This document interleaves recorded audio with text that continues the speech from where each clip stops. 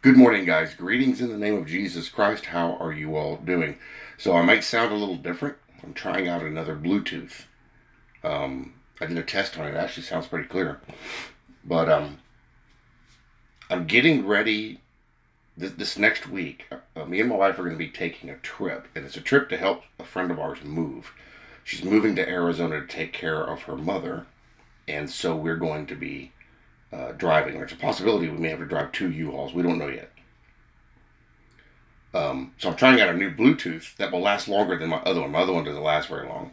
We'll see if this one will hold up and last longer, so that way I can use my phone while I'm driving hands-free. And I'm going to have a surprise video for you while we're on that trip. I'm not going to tell you what it's going to be, but you'll know it when you see it. And I'll actually give you a heads up the day that it's going to happen. That way you can keep an eye out for it. It's going to be pretty good. So this morning we're going to be reading out of Exodus 28:28, the iniquity of the holy things. Sorry, 28:38, the iniquity of the holy things. So the whole verse says, "So it shall be on Aaron's forehead, that Aaron may bear the iniquity of the holy things, which the children of Israel hallow in all their holy gifts. And it shall always be, excuse me, it shall always be on his forehead, that they may be accepted before the Lord." And this is interesting. Let's see what he's talking about here. 1, 2, 3, 4, 5. So it's a bunch of statutes that are being given. We'll start in verse 33. "And upon its hem you shall make pomegranates of blue, purple, and scarlet, all around its hem, and bells of gold between them all around. A golden bell and a pomegranate, a golden bell and a pomegranate, upon the hem of the robe all around. And it shall be upon Aaron when he ministers, and its sound will be heard when he goes into the holy place before the Lord, and when he comes out, that he may not die." So this was the robe that the high priest would wear at this time, was Aaron. So when he went in the Holy of Holies, they had a rope attached to his foot. So if they didn't hear the bells, if the bells stopped, because one of the things that they believe is that the Lord is always moving, so they would always be moving. So when he was in there, he was moving, or he would always be moving. And so those bells were always tinkling. If they ever heard him stop, they'd pull that rope and pull him back out of there, so he wouldn't die. Because the glory of the Lord was that powerful. In the Holy of Holies, it was concentrated. And so it very well be he might be overwhelmed by it. So the Lord was helping them out with this. "You shall also make a plate of pure gold and engrave on it, like the engraving of a signet, holiness to the Lord. And you shall put it on a blue cord, that it may be on the turban. It shall be on the front of the turban." So this is interesting. There's a plate, a gold plate, with an engraving saying holiness to the Lord. It's on the front of his turban. "So it shall be on Aaron's forehead," this plate, "that Aaron may bear the iniquity of the holy things, which the children of Israel hallow in all their holy gifts. And it shall always be on his forehead, that they may be accepted before the Lord." So this is something that was supposed to represent something. The iniquity that is contained within the gifts they give.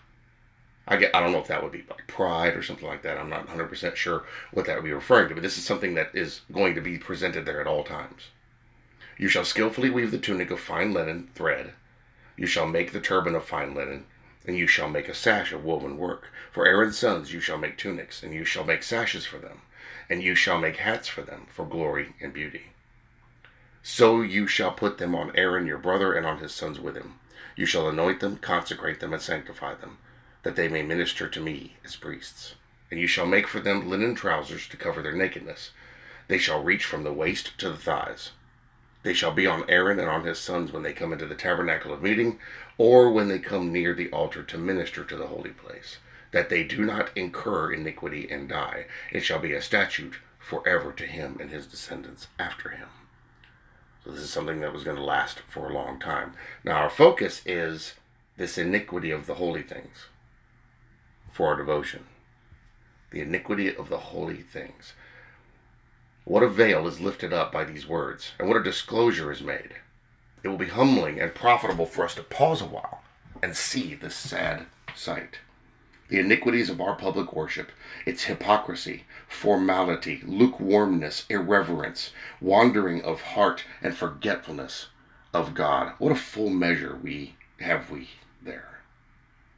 So this is what this plate was representing. And the fact that it was engraved with a tool, which the Lord didn't like. It was one of the big things he was against, was them engraving stuff or using human tools on there, the human works, human effort. A lot of it, if it was going to be done, it was supposed to be done somewhere else. But this is something that was going to represent this. It was going to represent what was in people's hearts when they stood before the Lord. We all are guilty of it.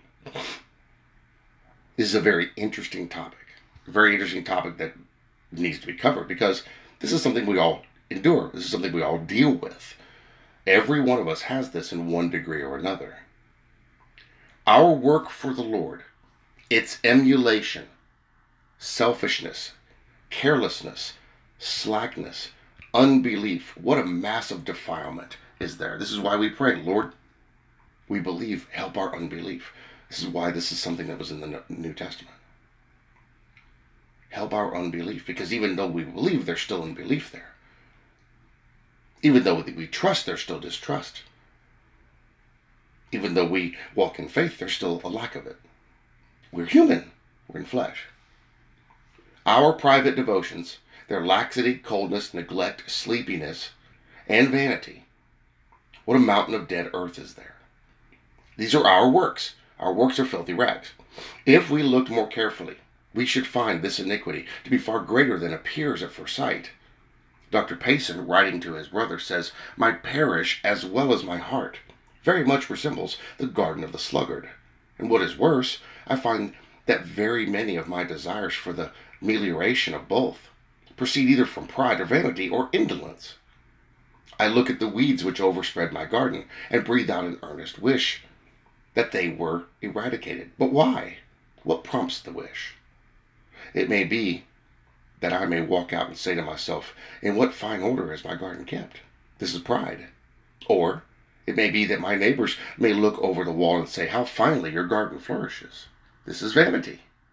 Or I may wish for the destruction of the weeds because I am weary of pulling them up. This is indolence. So that even our desires after holiness may be polluted by ill motives. Here's that interesting this topic. This interesting understanding. What are your motives? What is your driving force? What's driving you to do the things that you're doing? This is important to God. What you're doing doesn't matter. It's irrelevant. Why you're doing it is what's important. Because two people can do the same thing for two completely different reasons. One reason would make it honorable, one reason wouldn't. Under the greenest sods, worms hide themselves. We need not look long to discover them. How cheering is the thought that when the high priest bore the iniquity of the holy things, he wore upon his brow the words holiness to the Lord. And even so, while Jesus bears our sin, he presents before his Father's face not our unholiness, but his own holiness. Oh, for grace to view our great high priest by the eye of faith. I love these devotions. And in many ways, most of the things we do that pertain to God every day have tinges of pride, tinges of carnality. Like some of the stuff that we see going on today, what I talked about yesterday. They have tinges of ulterior motives to why we do them. There's a lot of people that go to church not to worship God. They go worship God, but they don't go there to do that. They have other reasons. There are many, many men that go to church to meet women. There are many women that go to church to meet men. That's their desire. They're not going to worship God. They're just going because it's a place where they can find somebody. That's their goal. Some go there to get free stuff. That's why you'll see them one Sunday a month. It just happens to coincide with the potluck Sunday.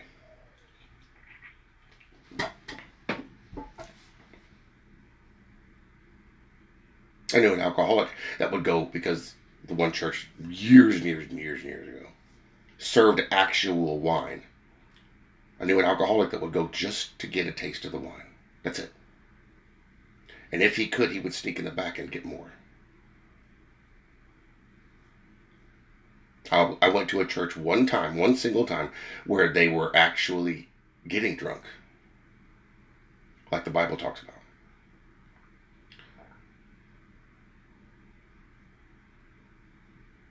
What is the driving force behind what we do? What are our motives?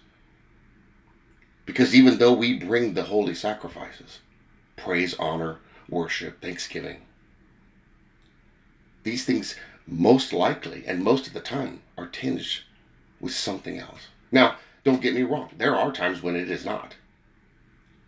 But we're those kind of creatures where we can fluctuate back and forth. And so this is where self-examination comes in. How much of this can I purge myself of? How much of this can I eliminate? And if I can't, I need to go to the Lord and ask Him to do it. Lord, I need this removed from me. I don't want to come before you and worship it. And if this, luckily, even though we do, and it may not, most of the time, it's probably not His will to get rid of it. We need these reminders of who we are, to remind us to stay where we are. The Lord has imputed His righteousness, His holiness, His purity onto us. And so when the Father looks at us, He sees Him. This is what this imputation is for. Because if He looked at us even after salvation and we didn't have imputation, He would still see us, our depravity, our mistakes, our shortcomings. But He doesn't see any of those because of Jesus. One of the big mistakes we make is that we go through the motions. If you're going through the motions, stop. If you're just going through the motions to make it look good, stop. Go before the Lord when your desire is there to go before the Lord. Because then it's where the purity comes in. And it's not a purity born from you, born from Him. This is where we have to put our faith and trust in Him, realizing that we can't do it. This is why the Lord did this in Exodus. So I told him, I'm going to have you put this gold plate on the front of his turban, holiness to the Lord, and this is going to be a representation. You're going to wear this, and this is going to be a representation of their ulterior motives when they come before me, so that it will be accepted. See, the high priest was the representation of Jesus bearing the iniquity of the people, bringing it before the Father. Jesus Christ did that. Back then was before Jesus, so Aaron was the representation until that time came.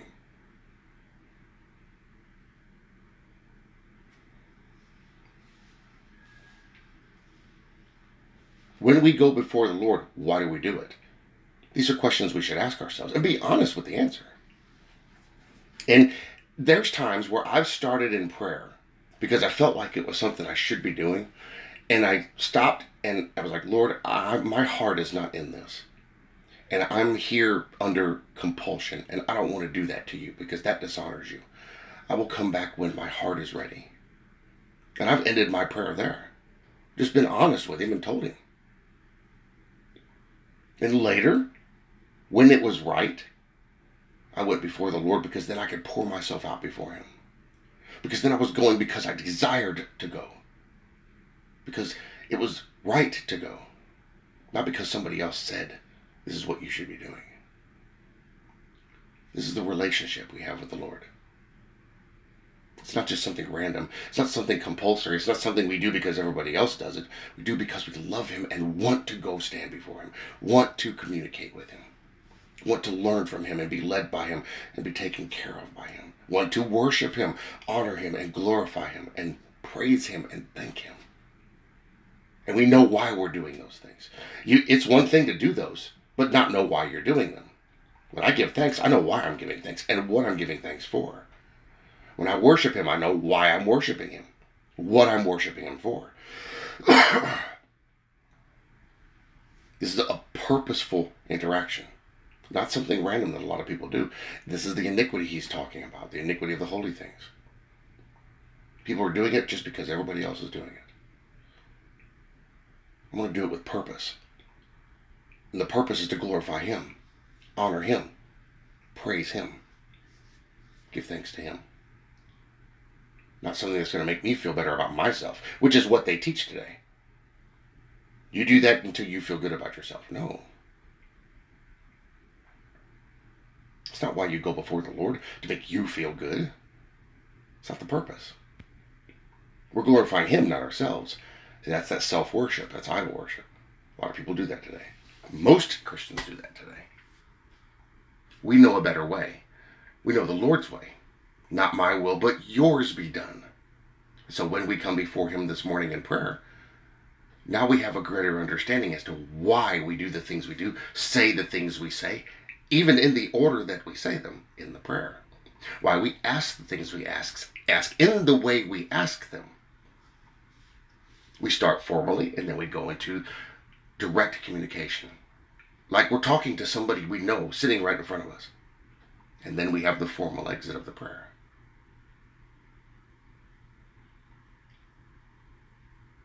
Everything is done with a purpose. Spoken with a purpose. So that we know what we're doing. We realize why we're doing these things. And who it's for. Not just something random like a lot of people do. Not for show like a lot of people do.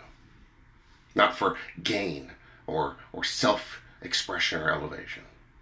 But for His glory. And we're all guilty of this. It's funny. It's so bad to say it, but it's normal. Let us be abnormal. Let us be different. Let us take the Lord's example and apply that to what we do. Father, we come before you this morning in the name of Jesus Christ to give you praise, honor, and glory, and to lift you up and to sing praises unto your holy name. Father, thank you for this word. And thank you for this devotion. You, through this devotion, have addressed topics I have never ever heard a church address. Getting into subjects that are far greater in their implication and meaning than what people give them credit for. Most of us don't even realize this is even a thing. But this is the fallacy of the church. This is where we've been failed for 100 years. We've been failed because these things haven't been taught. And the greats of the Word, the Reformation fathers, the fathers before that, all the early church fathers, stood on this foundation and taught these things. But then everybody that was given it and trusting into the Word after that failed. Well, now you're revealing these things again. You're bringing these things out in the open because you're looking for people who are willing to share it. And sadly, from my perspective, anyway, this is just my perspective, it doesn't seem like there's many people that are doing that. I am so thankful that you're allowing me to do this, that you're trusting me to share these things, and I pray that I'm doing them good enough. I pray that I'm doing them according to your will. Because I want those that hear to be blessed, and that they would turn and glorify you. This is a major thing that has been lost to time. And now you're bringing it back to the surface and revealing. What an amazing blessing to have this stuff being brought to the surface and being exposed to it so that we can see it. And of course, over the last 4 years, you've had to bring us to a place where we could receive it. See it, accept it, and receive it. Understand it. So that our worship of you is purposeful. That our communication to you has depth to it. It's not just a superficial interaction. It's actually us talking. Because what is a superficial interaction? It's like whenever people are talking in the store and they're just, ah ha ha ha, oh that's so, oh really, that's it, and okay, it's time to go. And then I sit there and I watch them in the store, even standing next to people. It's like this couldn't be more fake. They didn't even say a word to each other. I don't want our interaction to be that way. I don't want our communication, this prayer with you, to be that way. I want it to have substance and meaning so that when we pray with purpose. We communicate with you, we communicate for a reason, not just the superficial stuff we see out in public. I see how people talk to each other. It's horrible. It's hard to find meaningful conversation because people don't want to have that. Well, Father, I desire that with you. And I know my brothers and sisters listening, they desire it too. Because we understand, and we've been coming to the understanding through your teaching, that this is far greater than just some declaration, than just some statement that we've made. This is a connection, a relationship, an interaction with someone, not just an idea. You are more than what we've been taught. And this word contains more than has ever been revealed to us. What a terrible blessing this is, because there's truths coming out of this that are shocking. It's the meat of the word. So, Father, I thank you profusely for revealing such things to us and to bring this stuff out so that when we do pray in the mornings and in the evenings, it's an actual, genuine prayer, communication. We see Daniel, and Daniel's prayers were full of meaning and emotion and truth. A true connection. This may have been one of the reasons why he was so beloved. We don't know. But Father, we desire this communication with you because we know through your word that you desire that communication with us. Father, help us to achieve this. Help us to establish this. Help us to learn more and become greater in our understanding of what your desire and your will is in these things, so that we may have this close fellowship with you and with each other through the Holy Spirit. We may come together as a family, as brothers and sisters, with our Father and our Lord and the Holy Spirit. The true connection. And so, whenever those times come, whenever we have the iniquity of the holy things, we may even recognize it and go, no, I'm not going to do this. I'm not going to halfway this. I'm not going to partiality in this. I'm going to be all in. Lord, take this from my heart, that I may honor you fully, glorify you fully, and be all in and dedicated to all things concerning you, so that I don't have or the minimal amount of this iniquity of the holy things, even though they are accepted, even though the Lord has dealt with this, and you see us, you see him, because he has imputed these things unto us. But we also know that you are sanctifying us, changing us, preparing us for heaven. How much of a glory would it be to you, and honor would it be to you for us to achieve many of these things here? So, Father, teach us, show us, make us to be according to your will, so that what we do in this life will glorify you. What we say will be glorifying to you. And ultimately, we will become those Christians you desire us to be. We have a long way to go. We have a lot to learn. But in all of this, no matter what, I pray your will is done over anything else. Not mine, but your will be done. And I ask all this in the name of our Lord Jesus Christ. We thank you for your mercy and your grace and your great love, your free gift of salvation. In Jesus' name, we bless you, praise you, honor you, and glorify you. And in the name of our Lord Jesus Christ, we pray, amen. Guys, thank you for joining me for morning devotion. I love this, because we're learning new things. New things are being revealed. Deeper understandings of our Lord and what he wants. And every time I see this stuff start to manifest, it's like he's getting us ready. He's getting us ready. What does that mean?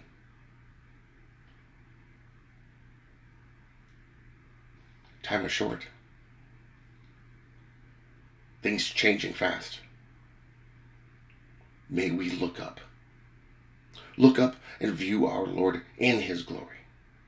And wait for him faithfully, with patience, doing what he gave us to do, that when he comes, he finds faith in the earth and catches us doing those things he has given us to do. And may we do this in as much of his glory as we can. I love you all very much. I bless you all in Jesus' name. and I'll see you in the next video.